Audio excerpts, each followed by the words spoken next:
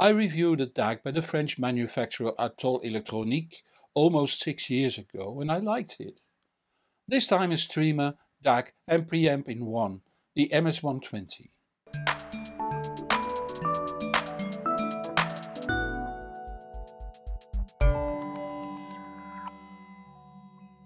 Products by Atoll Electronique are easily identifiable, both outside and in. Outside, the 3D logo and the front plate's round corners are typical Atoll. Inside, I recognize the multiple power supplies, discrete analog electronics and high quality capacitors. As said, the MS120 is a network player, streamer if you like, and a DAC. Since it can switch between inputs and has a volume control, it can be connected directly to a power amp and thus function as a preamp. I use the MS120 as a network player and DAC. Here's how that works. You need an amplifier with loudspeakers attached. The MS120 is connected to the CD or aux input on the amp over a pair of RCA cables. There also needs to be a network connection over either a network cable or Wi-Fi to your router to play music from internet sources, like streaming from Tidal, Qobuz or Deezer, or from internet radio stations. To play music from your computer or NAS, these need to be connected to your network too and have a DLNA or UPnP server program running. Music can be selected from the front panel or infrared remote control using the nice TFT display. Alternatively, you can download the Atoll Signature app and use a smartphone or tablet for control. Or send music from your smartphone, tablet or computer over Bluetooth, of course with the quality limitations of Bluetooth. Other analog or digital sources can be connected too. If you, for instance, like to play CDs as well, hook up a CD player over either SPDIF, Toslink or analog RCAs. Connecting the TV over Toslink or mini jack to RCA cable is no problem either.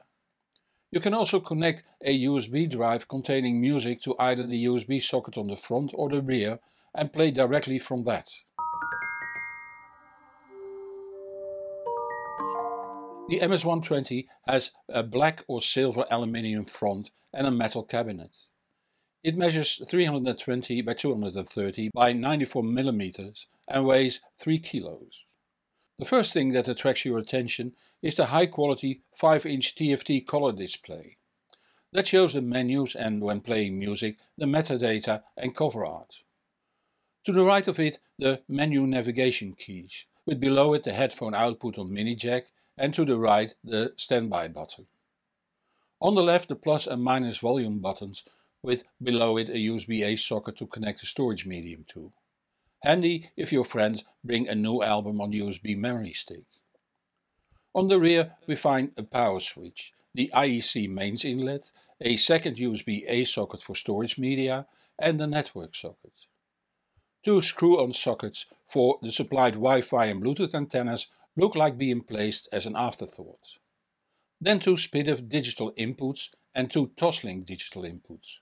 Below it a 12-volt trigger output that can, for instance, switch on a power amplifier when you use the MS120 as a preamp too.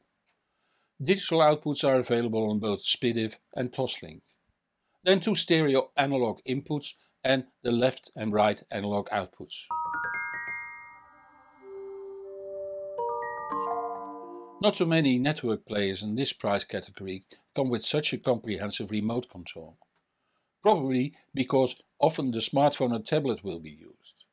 But there will be a group of buyers that prefer this remote, especially since it lets you select inputs and even set or delete favorite stations or tracks.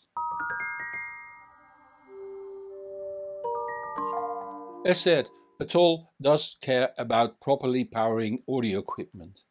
In the MS120 we find two switch mode power supply modules delivering 5 volts 4.5 watts, a transformer delivering 12 volts 1.6 VA and a transformer delivering 2 times 24 volts 2.3 VA.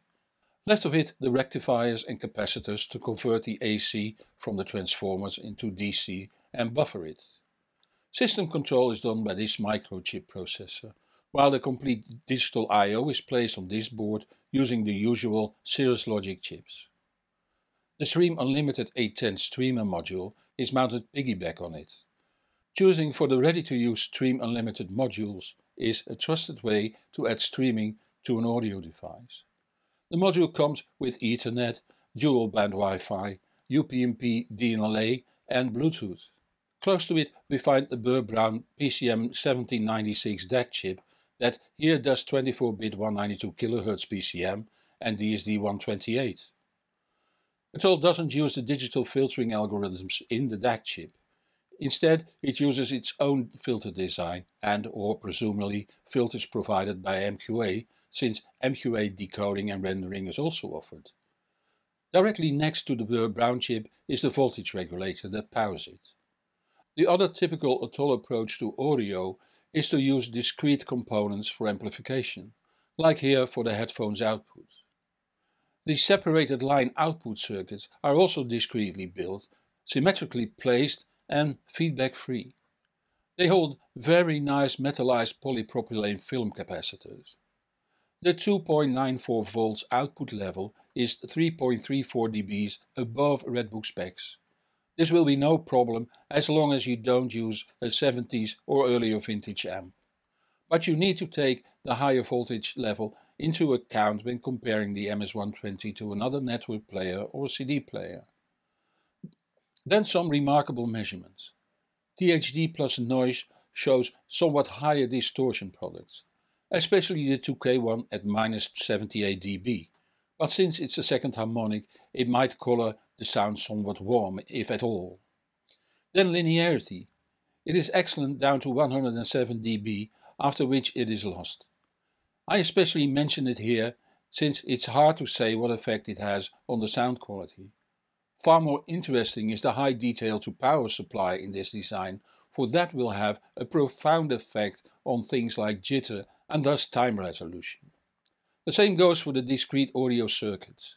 I have to mention that the measurements decrease a bit when using the MS120 as a preamp too.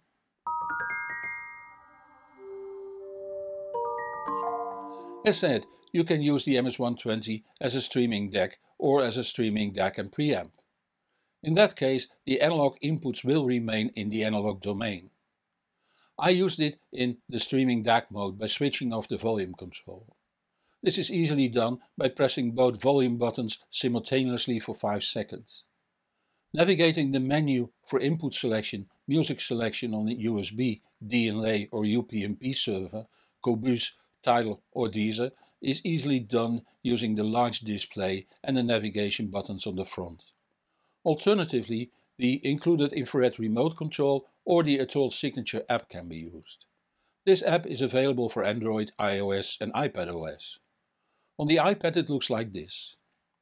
In the left column we find all sources, being it streaming, analog inputs or digital inputs.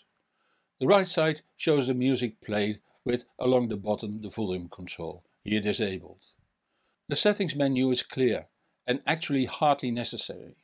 The MS120 connected to my network immediately thanks to UPnP. It found my DLNA service after only a few minutes. I'll show you by selecting Media Server. Usually only one server will show up, but my network is usually full with devices that consider themselves to be a server. I select the Syn-8 NAS, Music, Artist, P, and Philharmonia Orchestra, directed by Giuseppe Sinopoli.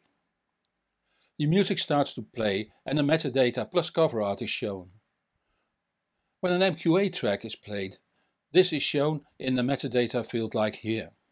As with all DLNA and UPnP AV players, the speed of the menus depend on the speed of the computer or NAS the DLNA or UPnP AV server is running on, plus the number of tracks your catalog has. Like most modern network players, the MS120 is able to play albums gaplessly. The MS120 was reviewed in my reference setup too, where the Marantz KI Pearl Lite drives the Acoustic Energy Radiance 1 loudspeakers over Kimber 4PI loudspeaker cable. They are supported by the REL T5 subwoofer that is connected to the loudspeaker terminals on the Marantz using the cable that came with the sub. The Atoll MS120 was connected to the amp over the no longer available Siltec London RCA's and to the network over the ECU switch using a Cat6 patch cable. The MS120 sounds up front, direct and dynamic. The stereo image is not too deep, but focusing is typical for this price range. Remarkably good is how well sibilance is reproduced. Both the original release of Famous Blue Raincoat by Jennifer Warnes and Urk by the Nits sounded almost free of sharp S sounds. Sound quality wise, I categorize the MS120 in my reference setup to about 80% of what is achievable. For the same money you could get a Denafrips Aries 2 plus Raspberry Pi streamer. The sound quality you can achieve with this combination might be a tad higher, but it comes at the expense of versatility, ease of use and connectivity, let alone the super usability of navigating with the display menu. Also, the app is pleasant to use once you get the hang of it, which by the way goes for about every software. The Dutch MSRP is €1350, which is a fair price for what is offered. Which brings us to the end of this video. As usual, there will be a new video next Friday at 5 PM Central European Time. If you don't want to miss that, subscribe to this channel or follow me on the social media so you will be informed when new videos are out.